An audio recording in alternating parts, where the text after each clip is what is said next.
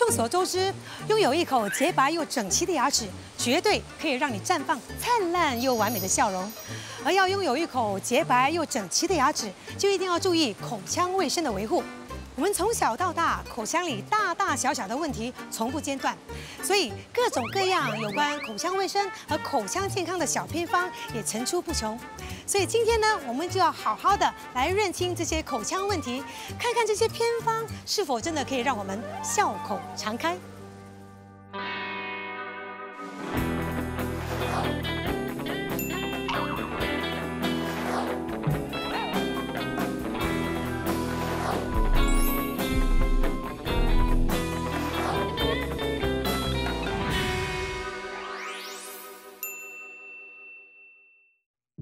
许多民众大力鼓吹的口腔保健偏方，真的能解决常见的口腔问题吗？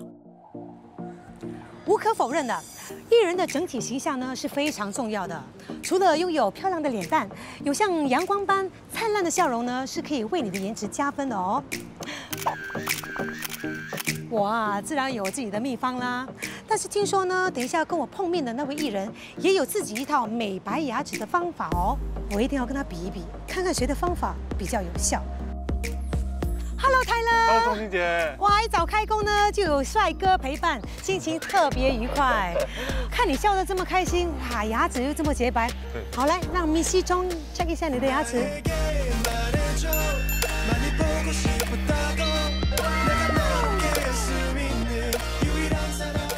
说真的，你的牙齿真的很洁白嘞，是一直都这么洁白的呢，还是做了什么手脚？没有啦，其实因为我之前我是做模特的嘛，所以在镜头的面前也比较多，而且为了展现我的酒窝，一定要笑口常开，所以美白牙齿是非常重要的。那当然。可是单单刷牙是不够的，一定有一些特别的手法。Really？其实呢，我有一些特别的方法。不如这样吧，我们就去找牙医询问一下，然后比一比，看我们之间呢谁的方法比较有效。好啊，谁怕谁，走吧。走吧。东东你好。你好。今天我带来了台乐。嗨。你知道啦，现在的人呢都希望自己有洁白又干净的牙齿，所以市面上呢就可以找到很多美白牙齿的偏方。那今天呢来找你就是要让你来评一评，我们各自有自己的方法，谁的比较有效？好啊，让我知道一下你们用的是什么方法。那我的方式是小苏打来刷牙，利用半擦拭的小苏打和水搅拌均匀成糊状，然后你就用那个软毛的牙刷粘进去，用打圈的方式来刷牙，差不多1到2分钟，这样能够达到美白的效果。网传的原理就是它能够破坏牙菌般的生存环境，是真的吗？可能我们要从牙齿颜色的原理来说起吧。牙齿为什么它会有这个自然的颜色？主要是因为它的最外层是我们叫做珐琅质，所以珐琅质是外层的这个比较明显白色的部分。牙齿内部其实是牙本质，珐琅质本身其实是半透明的，它本身是没有办法给我们牙齿颜色，所以牙齿的颜色主要是牙本质发出来的一个颜色。所以牙齿变黄主要是2个原因，一就是我们牙本质是黄色，或者有些人甚至是灰色到蓝色这样的一个效果。另外一个原因是因为珐琅质表面上有一层污垢，污垢本身是黄或者褐色或者种种的不同颜色。小苏打本身它有很多这个沙粒，如果用小苏打来刷牙的话，它就会产生一些摩擦，把珐琅质表面上的污垢擦掉，使到它显露出牙本质的一个自然颜色。基本上是恢复你自己原有的颜色，而不是真正的漂白眼牙齿。会有副作用吗？可能就是敏感牙齿之类的。它基本上就是摩擦的一个功效嘛，所以长期来讲，珐琅质可能就会慢慢的被流失掉。所以这样子的一个偏方，这到底是有效还是没有效？严格的说是有效。OK， 好，你还没有听我的。OK， 刚刚我的偏方是这样，就是用香蕉皮来擦那个牙齿，大概2、3分钟这样。擦揉揉之后才刷牙。原因就是呢，因为那个香蕉皮有水杨酸，它可以去掉牙齿上面的那个黄斑。香蕉皮里面有这个水杨酸，其实你在市面上的这个美白产品都会看到有类似水杨酸的一些成分，所以可能网上的人就会因为这样的原理来用在这个美白牙齿方面，实际上没有一些科学根据来证明说这样的方式有用啊。完全没有效。OK， 好1:0。那我下一个就是用苹果醋来漱口。所以你刷完牙之后，就倒1小杯的苹果醋来漱口。那经常这样做呢，能够杀除口腔的细菌，还有美白牙齿。因为听说是有丰富的果酸，所以有效抗菌，防止牙菌斑的产生，然后有美白的效果。苹果醋基本上是酸性的，如果长期让它停留在牙齿表面上的时候，它其实是会导致我们的珐琅质外层产生一个融化的一个状态。珐琅质表面上有细菌的话，它的外层融化了，细菌也会跟着被去除掉。也就是说，你在早期用的时候呢，可能会发现到它有美白的效果。可是珐琅质本身它有一定的厚度，它没有办法随着年龄的增长而重生，所以长期用苹果醋会使到我们的珐琅质流失，到最后导致牙本质的黄露出来。等到后期的时候，可能发现到牙齿反而更黄。哦，所以用苹果醋其实是有害无益。对，就是早期是有，早期是有帮助。对，就0.5分给0.25。我还没问完。OK， 我的是来自古印度的天然疗法 oil pulling， 就是油拔法。你要用1到2汤匙的这个椰油漱口要15到20分钟。漱完口之后呢，就用温水冲洗掉了再刷牙。因为听说这个椰油呢有丰富的月桂酸，那它是一个天然的抗生素，它可以去掉牙菌斑，甚至呢它可以预防牙周病。这个油拔法，有些人他们是做了一些研究工作，发现到这样的方法其实可能会有一点功效。可是也没有实际的研究效果跟结果来做个评论啦。可是它的原理，坦白说，我们也没有科学根据来解释它是怎么产生它的功效的。做了这个油拔法，你还是得刷牙，可能是因为刷牙的功效，而不是油拔法的功效。那么也就是说，如果看到这个泛黄的牙齿，主要的原因就是珐琅质的流失，是，所以基本上是没有补救的余地了，是吗？就为什么牙医都还有那种美白的那些方法呢？对，如果我们发现到这个牙齿泛黄是因为牙本质的颜色露出来，其实唯一的方法就是得从内到外的一种治疗方法。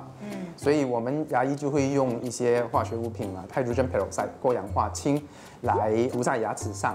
这个过氧化氢就会通过珐琅质，直到它在这个牙本质上，造成它牙本质变白的一个效果。对，因为是短暂的。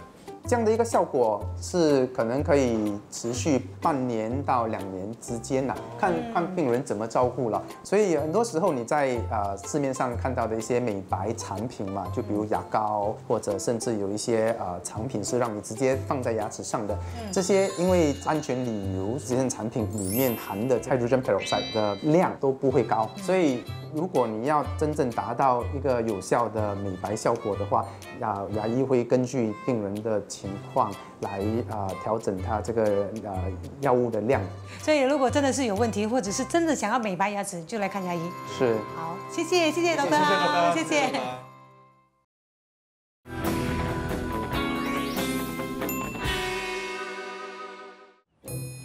你是不是每天早上起来都会觉得自己的口气很重？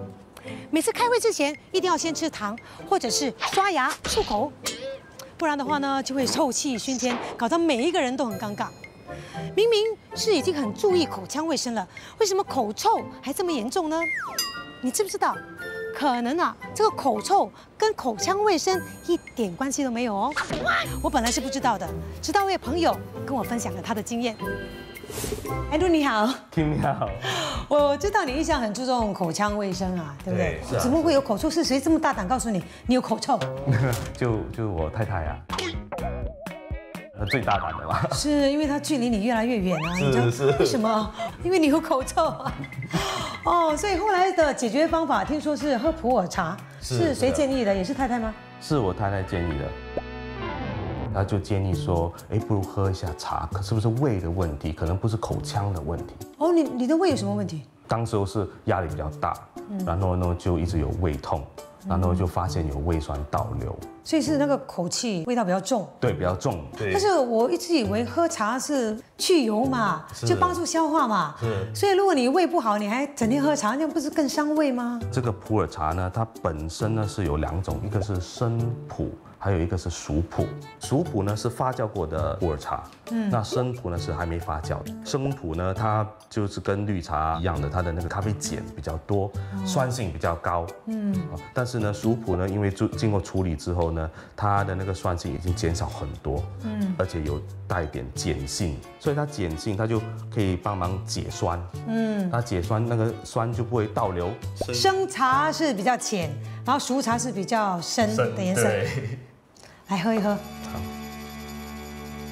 潘医师你好，你好。想请问你，就是如果你的口臭是胃酸倒流造成的话，那喝普洱茶可以消除这个口臭？你觉得这样子有用吗？喝普洱茶是可以的哦，因为普洱茶它是属于熟茶的部分，那它其实是比较不伤肠胃，而且相对的它其实是有养胃的作用的。而且呢，因为像茶叶里面呢，它们其实是有精油、挥发油在里面的，它有杀菌的功能。从中医的角度，到底是什么原因导致口臭呢？第一个呢，其实就是所谓的胃火旺盛的问题。那第二个呢，是你的肝火旺的问题。胃火旺的原因呢，主要是因为肠胃所谓的消化的功能就会受到影响。那当食物消化上没有办法很好的消化的时候，那个食物的味道就会往上窜，就会有这个所谓口臭的问题。那第二个呢，因为肝火旺的原因呢，主要是因为说有些人，比如说压力大，情绪上比较激动一点的，很爱生气的那种的，他们早上起来的时候嘴巴会苦苦的，而且会觉得嘴巴很干。那这些呢，其实也是会有口臭的症状的。那潘医师有没有什么食疗方可以解决口臭的问题吗？有一些食材其实是可以清胃火的，比如说像是莲藕啦，莲藕它本身是有清热、有凉血的功能的，所以食疗的方面其实很简单你就是可以去买莲藕汤来喝，然后汤跟莲藕一起吃一吃。那如果是肝火导致的口臭呢？我们就可以吃一些有清肝火作用的这个中药材，比如说像决明子，在一般的药材店都还蛮容易找到的。每一次呢就是准备6克，用热水冲。那其实是可以反复回冲的，这样子喝其实就会有清肝火的作用。对，有一些人因为肝火导致的便秘啦，甚至说血压高啦，都是会有帮助的哦。汪医生，请问除了口腔卫生还有口腔疾病造成的这个口臭还有没有其他的生理因素会造成口臭呢？有些是因为饮食习惯呢，这个食用蒜头葱头吸烟呢。那么另外一些生理问题呢，比如这个鼻窦炎呢，它的那个鼻涕倒流也会造成这个口臭，它的异味另外一些就是好像我们的扁桃体石tonsil stone，就是好像我们嘴巴里面残留的一些食物啦。跟细菌分泌物结合在一起，硬化了之后，它粘连着这个扁桃体，它就会发臭。随着我们这个年龄增长我们的唾液腺我们的 salivary glands， 它也会老化。老化的时候呢，我们这个分泌的唾液减少，那么分泌唾液减少呢，就不能帮助清洗口腔。也会造成口臭。如果你的肠胃不适，胃酸倒流，又或者有胃发炎，有这个幽门螺旋杆菌感染的话，也可以造成口臭的问题。所以很多时候口臭是一个signal来的，对。所以如果看了牙医，牙医说你的牙齿牙龈什么都很好的话，就应该继续的去寻根究底，要先检查出这个根本问题，才去治疗。Andrew，我听说你除了有治疗口臭的偏方，你还有治疗口疮的偏方，这么厉害？是，就是这个吗？对，就是这个蜂蜜。怎么治疗法呢？怎样用呢？拿一点涂在那个伤口的那个地方，涂的薄薄的一层就行了，可能涂个15分钟。怎么会想到要用蜂蜜来治口疮呢？对，因为它有一点消炎的那个作用。通常大人呢，我们会用盐来漱口，但是小朋友不行，小朋友因为他们不喜欢那个味道，所以呢就尝试用这个蜂蜜来代替这个盐。所以有效吗？好像是有效。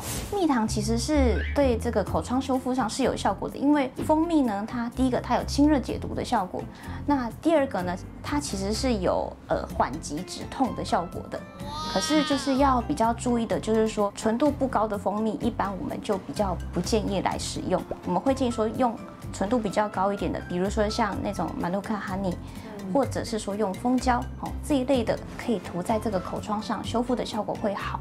还有据说呢，1岁以下的 baby 它是不适合吃蜂蜜的。对，像蜂蜜这个食物呢，里面其实有肉毒杆菌素这个东西其实它算是细菌类的一种啦那这个因为小 baby 他的免疫系统还没有这么的强壮，没有办法抵抗这个细菌，就会导致肌肉没有力，他没有办法消化这个东西。那我们就会建议说，1岁以下的小朋友还是先不吃蜂蜜。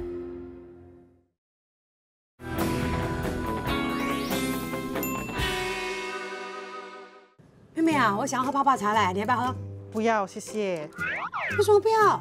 泡泡茶不是你们年轻人最爱喝的吗？我牙齿敏感，喝了牙齿会痛。可怜哦，有没有去看医生？不用啦，我妈妈说用丁香油可以止痛。丁香油？丁香油含有的丁香油酚具有抗炎、抗真菌的功效，也有轻度麻醉和消毒的作用。据说可以缓解牙痛症状。使用方法简单，用棉花棒蘸点丁香油，直接涂抹在患处即可。请问刘医师当我们的牙齿敏感酸痛的时候，是不是用这个丁香油涂一涂就没事了？丁香油的确有抗炎止痛的作用。因为丁香油本身就能抗真菌和细菌的滋生，它的效果不是特别强，但是如果用来顶一顶还是行，那就暂时舒缓一下而已。那有没有办法自己做这个丁香油？可以的，丁香就放在一个瓷碗里面，然后用那个杆把它磨碎，压到比较碎，对，然后有一些粉状的时候，对，让它把里面的物质释放出来，就放在一个罐子，加上橄榄油。然后就让它浸泡14天之后使用。如果要马上用的话，需要蒸煮一下，蒸个30分钟。所以就是弄好了之后，随时如果哪里疼痛，只有牙齿丁香油可以用在各种肚子的不舒服，头痛也可以它是有一点温的，效果就应该就是跟茶风有一点辣的感觉。丁香油简单的说，它是可以短期里面解决这个牙齿敏感的问题，可是这个不可以长期用，因为它没有办法解决它的根本。所以擦那个丁香油吞进去了没问题不要吞太多吧。OK， 那到底是什么原因造成牙齿敏感呢？主要起因是因为我们的牙本质暴露，牙本质本身它的表面上有很多这个细小管道，这个管道是直接连接到我们牙齿内部的神经线，所以如果一旦接触到外界的刺激物的话，就会直接的刺激到我们的神经线，然后就会酸痛。对。随着年龄，当然珐琅质就会变薄流失。年纪比较大的病人也可能会比较容易有一些牙周的问题、牙龈萎缩的一些问题。近几年看到很多病人开始磨牙，所以一旦磨牙的话，珐琅质不是会破损，牙本质也会就是暴露，使到你会有敏感的问题。那要怎么样治疗牙齿敏感啊？最有效、最常用的方法就是用一些抗敏感的牙膏。我会建议病人除了用它来刷牙，也用它来涂抹在牙齿上。如果你可以，就是直接把牙膏涂抹在牙本质上，让它逗留30分钟，或者如果30分钟。如果它的口水量很多，觉得是一个问题的话，我们牙医就可以做一个特制的牙套，就是给这个病人戴，在牙套里面插上或者涂上这个抗敏感的牙膏之后戴上。所以还是需要牙医给一个牙套比较方便。对。不知道是不是因为最近天气热，我有点上火了，我的牙龈有点肿胀，刷牙的时候还会出血。现在呢，先让我上网看看有没有什么可以消肿、消炎和止血的偏方。喝凉茶，这个好，我喜欢喝凉茶。花椒醋，口含花椒醋3分钟，1天2次，连续5天。我觉得这个味道嘛，有点难接受哎。不过还是不要这么早下定论，先做一份来试试。花椒10粒，醋是150，这样子呢要浸泡2天，2天过后呢就可以开始用这个偏方了。花椒嘛，我还是很怀疑，因为一般呢是在川菜里面你吃得到，有时候不小心咬到这个花椒的话，嘴巴就会麻麻辣辣的，所以这个花椒真的可以止血消炎吗？花椒是能止痛，而且有轻微的麻醉作用。醋本身是凉，然后能止血的，所以这2个配合在一起是能止牙痛的。但是这个醋对牙齿长期的使用是不好的，它会侵蚀牙齿。那请问你还有没有什么其他的食疗方可以帮我们这个牙龈消炎止血？有的，我会推荐使用白虎、绿豆、薏仁汤。白虎就是石膏，石膏是大寒的，能清胃火；绿豆呢是寒的，也是能清胃火；薏仁呢也能清肺胃之火，它是凉的。先把绿豆和薏仁泡在清水里面，让它们慢慢的变软。用30克的石膏颗粒煮20分钟，然后只取那个液体，用那个液体把事先泡好的绿豆和薏仁放进去，再煮20分钟，然后喝汤。